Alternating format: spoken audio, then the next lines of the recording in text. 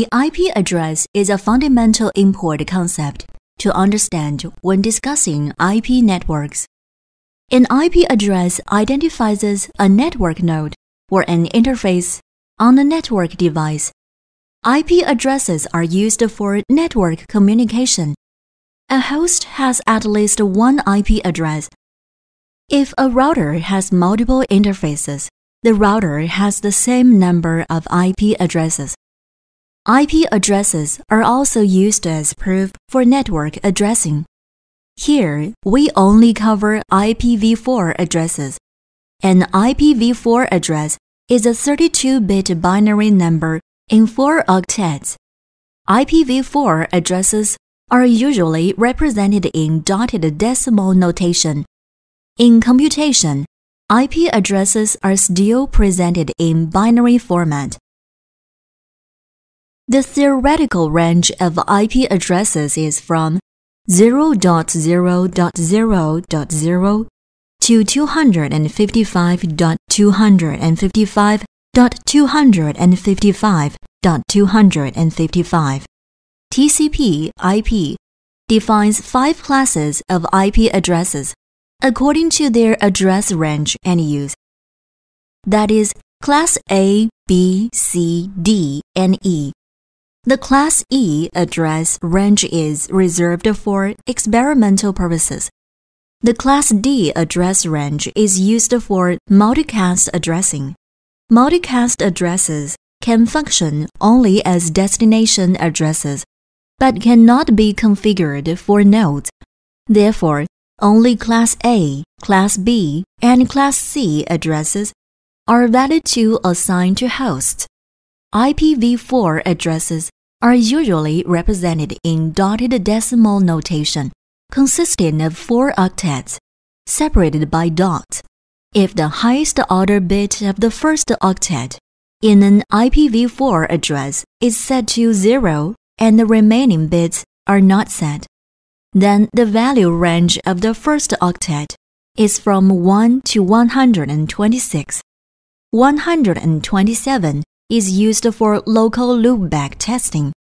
For example, when the computer pings 127.0.0.1, the computer is pinging itself to check whether the Ipv4 protocol stack works properly on the host.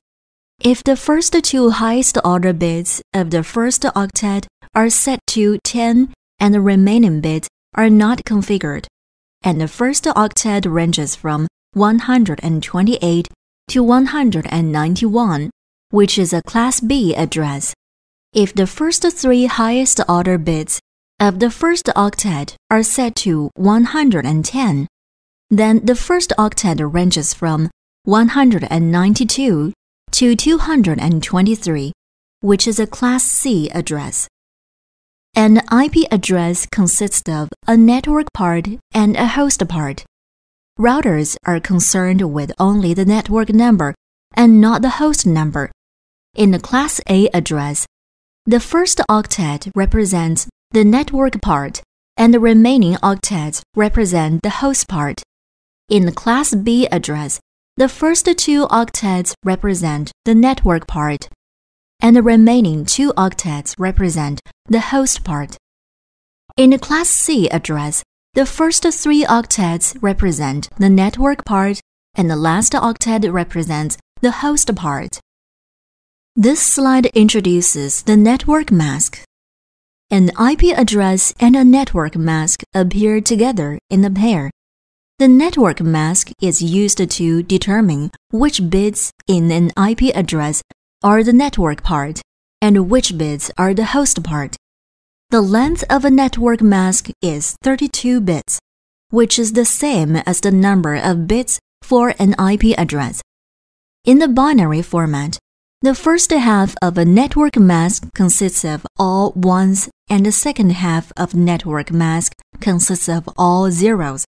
The bits in an IP address corresponding to the ones represent the network number of the IP address, and the bits corresponding to the zeros represent the host number, as shown in the figure. The IP address 192.168.1.1 corresponds to the network mask 255.255.255.0, both of which are in binary format. It can be seen that the first 3 octets of the IP address are the network part, and the last octet is the host part. This slide introduces 3 IP network communication types. Unicast is one-to-one communication, PC1 sending data directly to PC2 with clear source and destination IP addresses is an example of Unicast. Broadcast is unspecific, non-targeted one-to-many communication. For example, PC1 sends a broadcast message that is flooded within the broadcast domain, but routers are able to isolate the broadcast message. Therefore, broadcast messages are blocked while arriving at the first router. On the Layer 2 network, the destination MAC address of a broadcast message contains all Fs. On the Layer 3 network, the bits of the destination IP address are all ones. Multicast is many-to-one communication. In this example, PC1 is a media site, and PC3 and PC4 are media receivers. When multiple receivers exist while using Unicast, sending the same data increases the cost of links and decreases efficiency since this information must be sent multiple times. Therefore, the multicast mode is preferable in such scenarios. The multicast source does not consider the number of receivers. The multicast source just sends data to the network, and the router chooses whether to forward the data. In this manner, only one piece of data is transmitted over a link at a time point, which improves bandwidth utilization. This slide introduces 3 types of IP addresses. The network address identifies a network number. Among broadcast addresses, 255.255.255.255 is the network-wide broadcast address. The host address identifies a host. Here, 192.168.1.0 is a Class C network address. By default, the first 3 octets of a Class C address are the network part, and the last octet is the host part.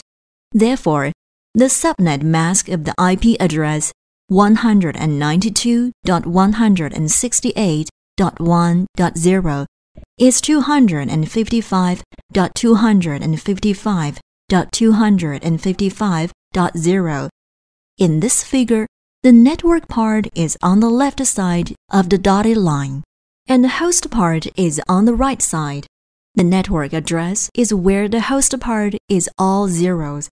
Therefore, 192.168.1.0 is a network address. The broadcast address is where the host part is all ones. Therefore, 192.168.1.255 is a broadcast address, which is also broadcast subnet. Neither the network address nor the broadcast address can be allocated to a host. Only the IP addresses between the network address and broadcast address can be allocated to hosts. This slide introduces VSLM. The IP address in this figure is a Class B address. On the network, there are 2 to the power of 16 minus 2 IP addresses available for allocation, forming a huge broadcast domain. However, the larger the broadcast domain, the higher the probability that network problems occur. Therefore, we try to minimize the scale of a broadcast domain. We can divide a broadcast domain into small blocks. Each block has a different network addresses. We can divide the applied network segment 172 192.16.0.0/16 into several small network segments and allocate them to 4 small-scale networks, achieving network subnetting. Therefore, 172.16.1.0, 172.16.2.0, 172.16.3.0, and 172.16.4.0 represent different subnets. This is implemented by VSLM.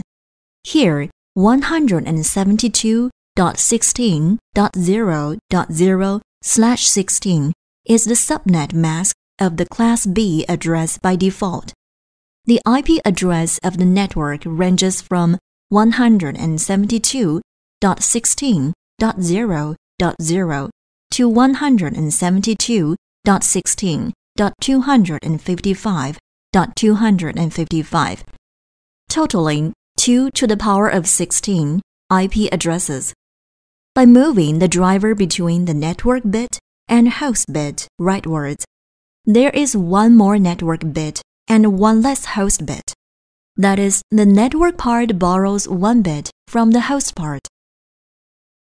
This bit may be 0 or 1. In this way, 2 subnets are considered to be created, which are 172.16.0.0 and 172.16.128.0. The mask becomes 255.255.128.0.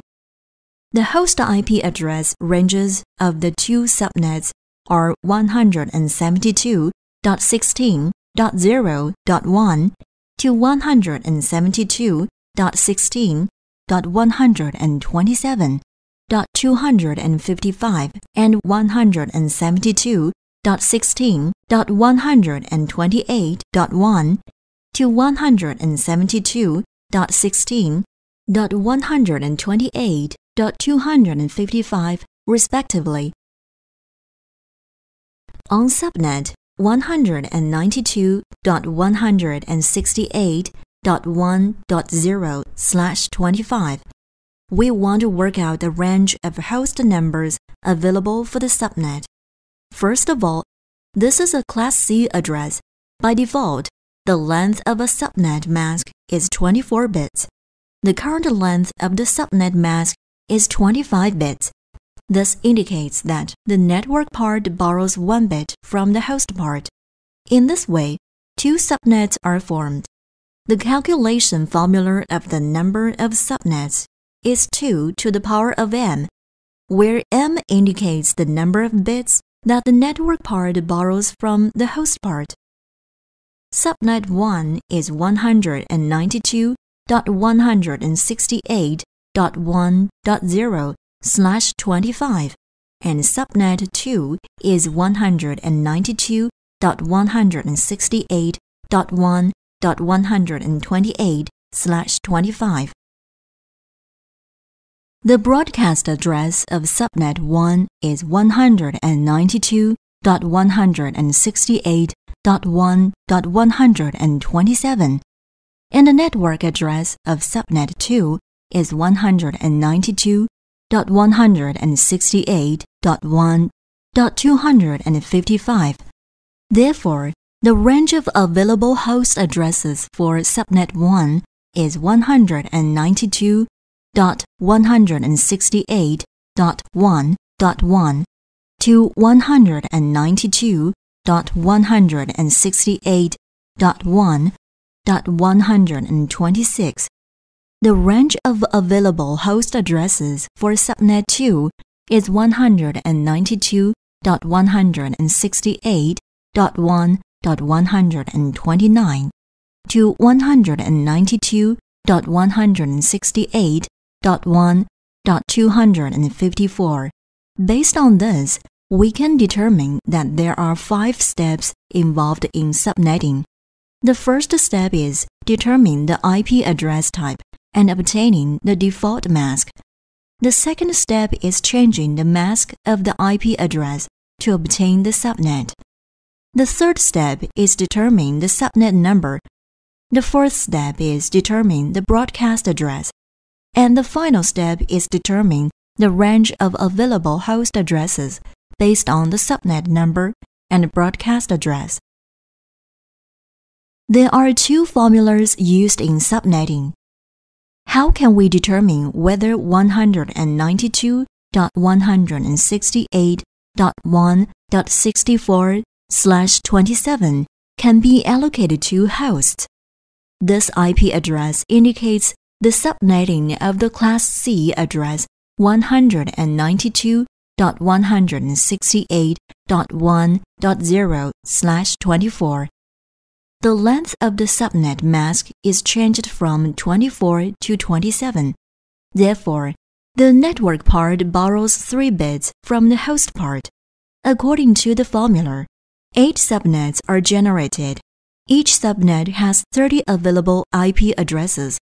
The 8 subnets include 192.168.1.0/27, 192.168.1.32/27, 192.168.1.64/27, 192.168.1.96/27, and 192.168.1.128/27, among others.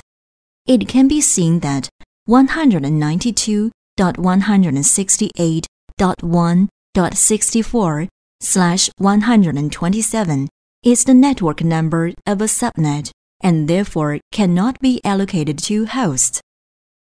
IP addresses can be divided into public and private IP addresses. A public IP address is used to access a public network, which is a valid IP address. A private IP address can be used only in a LAN and cannot be used to access a public network. A portion of IP addresses from each of Class A, B, and C address ranges are chosen as private IP addresses, which relieves the issue of Ipv4 address space insufficiency. The range of Class A addresses for private use is 10.0.0.0 to 10.255.255.255, 10.0.0.0/8. The range of Class B addresses for private use is 172.16.0.0 to 172.31.255.255, 172.16.0.0/12, and the range of Class C addresses for private use is 192.168.0.0 to 192.168.255.255, 192.168.0.0/16. These 3 types of IP addresses can be used in LANs but cannot be used to access a public network. To access a public network, NAT needs to be used to convert these private IP addresses to public IP addresses. That's all for today. Thanks for listening.